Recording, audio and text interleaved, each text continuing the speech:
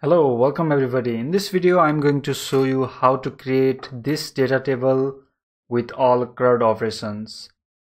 So this will be a single Livewire component. You can watch this Livewire data table video where I have built this data table without Crud operation.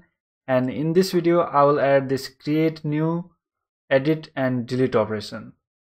So let's see if we create new product. Let's say dummy and put in some price, save it. We can see newly created product. If we want to edit, we can edit, like update it, and then we can save it. We can get that updated information.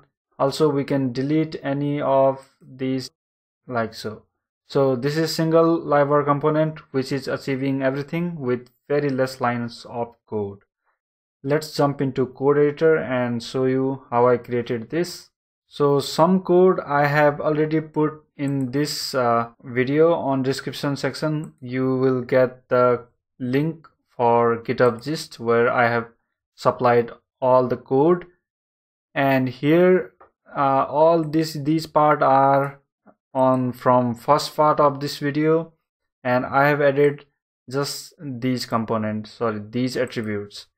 So one to open the edit model and another to track the delete model. Similarly, one for editing product to keep the editing product data, and one for deleting product ID.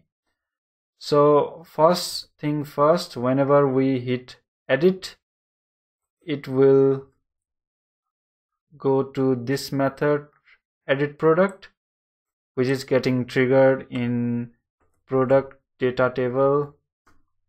So this is the component. So all this is done in part 1. Only thing I have added is these edit and delete buttons.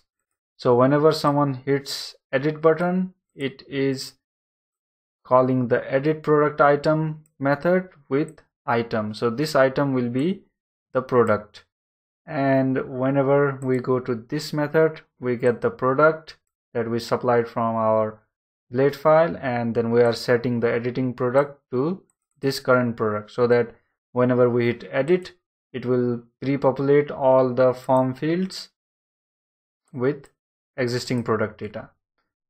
So by the way, that model is just below here, product edit model. So this is, let me collapse these. So this is the data table, and outside the data table, so this is the pagination. Outside data table, we have put that product edit model, which will only show in when edit model is true. So edit model will be true when we hit edit product. So this will display the model. So I'm using the Bulma CSS model. By adding this is active, this model will be active. Alright, so this model is Bulma CSS, so you have to have Bulma CSS in your project to use this component.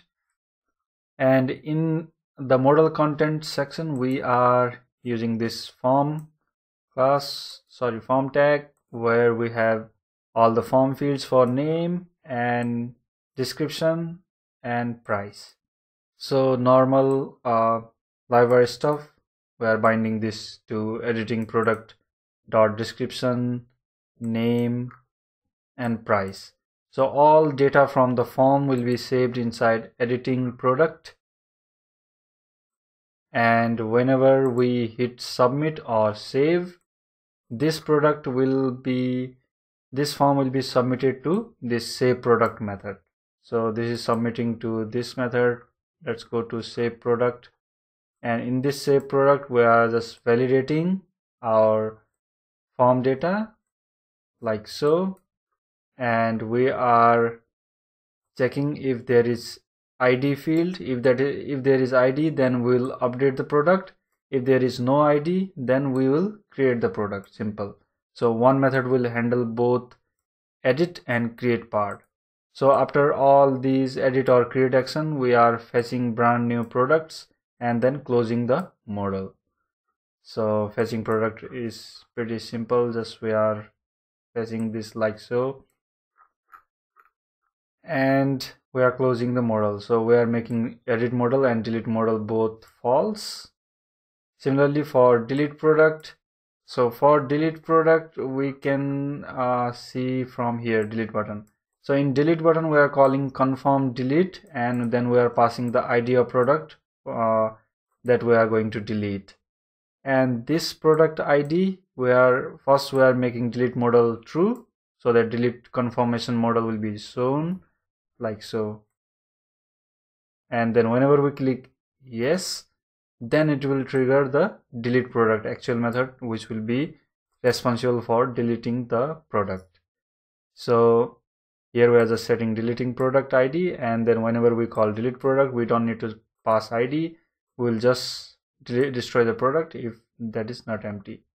And we are again refreshing the products and then closing the model. Alright, so this is how we achieve the Crud operation in Datatable. Pretty simple with Livewire. So hope you like this video. If you haven't subscribed, please subscribe, and I'll see you on another cool video. Bye.